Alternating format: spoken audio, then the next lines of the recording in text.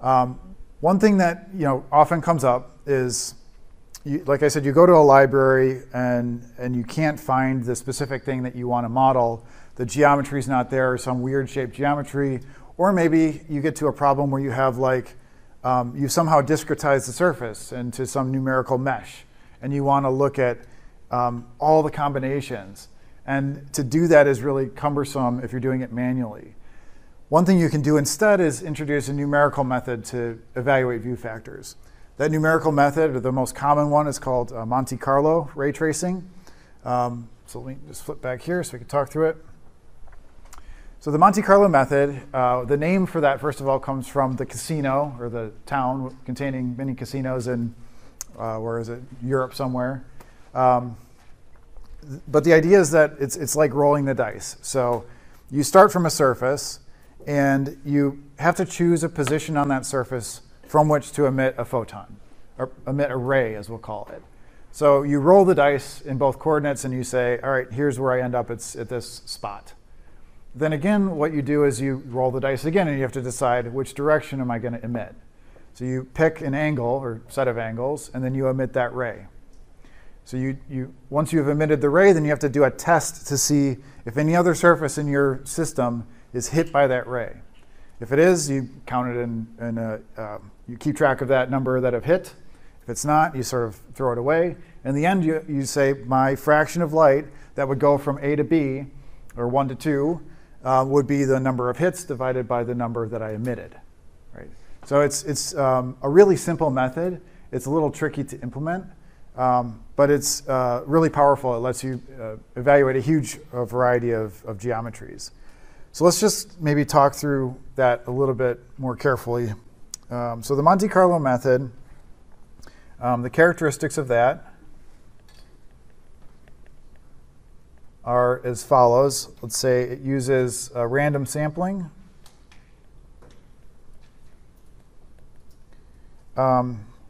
It is something called stochastic. Stochastic means you're never quite sure of a specific result, but the general result is true, right? So you converge to a general result, while in any individual location not being quite 100% sure of it. It is accommodating of real surfaces. What I mean there is like weird shapes, optical properties that aren't, black body, that kind of thing. So it's a really flexible technique. So I already kind of talked through the method, but I'll just write it down for you so we have it again. So let's see, I have about 5 steps here. One is randomly select a location on the emitting surface. Okay, so let me just sketch this out while we're doing it. Hopefully save myself some room. So here's my emitting surface. I'm going to randomly pick some coordinate. Let's pick that coordinate here. So I randomly pick that coordinate probably by sampling in let's call this direction X. Let's call this direction Y. X and Y. So I do like a uniform random sample in whatever program I'm writing this in of the coordinate in both, or of the position in both coordinates. That's my position. Okay, so that's step 1, randomly select the position. Step 2 would be randomly select direction. Okay, so now if I pick some ray that's going to go off, it's going to be at an angle. We could call this angle on the ground phi, and we could call this elevation angle maybe theta. So I would have to pick a random theta and a random phi, or phi, however you want to say it, and it'll emit off in that direction from that position. Step 3 would be, if it's non-gray, select a wavelength. So let's say I wanted to do this for surfaces that have properties that vary as a function of wavelength, or transmission that varies as a function of wavelength, or something like that. Which, by the way, if you're trying to model like atmospheric conditions, you're doing ray tracing, those have to account for wavelengths because the absorption of species in the atmosphere is wavelength dependent. So, okay, you'd select a wavelength if that was the case. It probably won't be for what we're doing, but if it was, you'd do it there.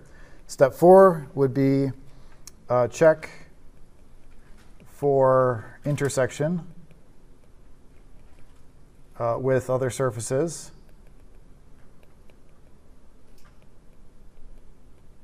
Okay, sounds easy, sometimes not easy. You have to, project this ray out and then do a hit test on all the different shapes that you have.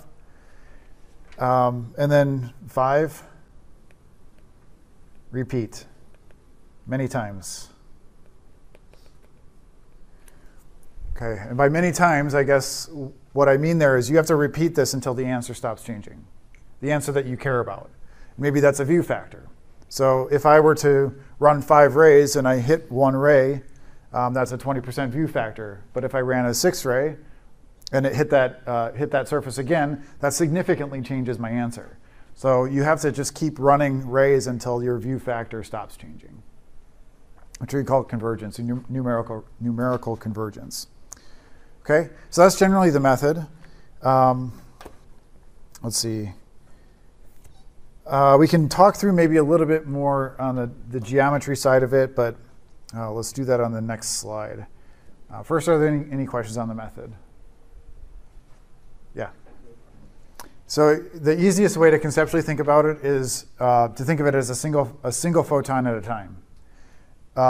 Like you would randomly pick a coordinate, randomly pick a coordinate, do the test and all that.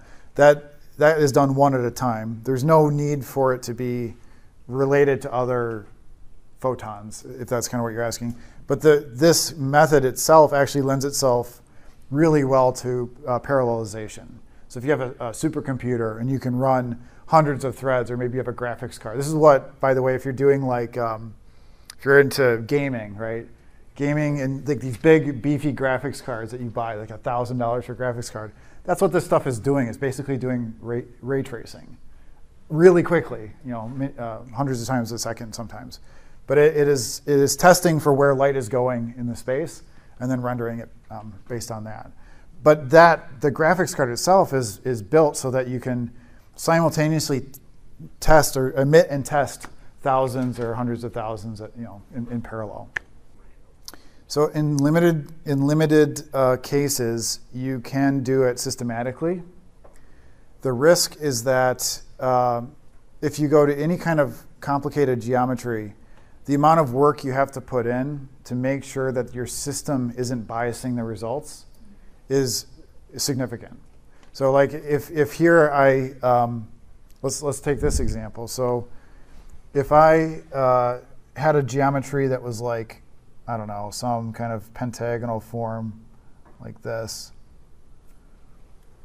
I have to systematically figure out how to test all these different positions in this space without like favoring one side over the other side or favoring a corner, right? And so like, I guess you could set it up where, yeah, you maybe make a grid and do even testing, but that's just on the emission side. Then on the absorption side, let's say that there happened to be,